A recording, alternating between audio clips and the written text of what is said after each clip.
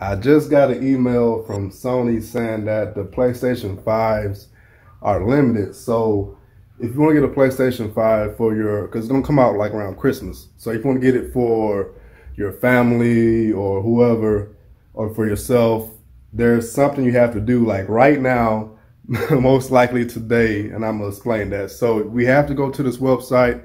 I'm going to leave this website in the description box below, but we have to go to this website, and all we have to do is just put in our PlayStation IDs. Now, when you do this, make sure that the email address that you have on your PlayStation account is valid, and it's the same email address that you're using right now.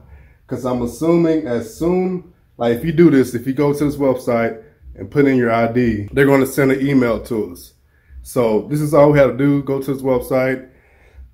I'm talking a lot. I'm trying to say everything in one little clip.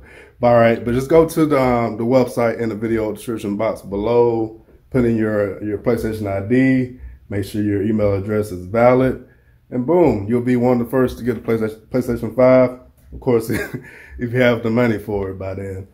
I know I still got to find the money, y'all. But all right, man. I hope you'll be able to get it.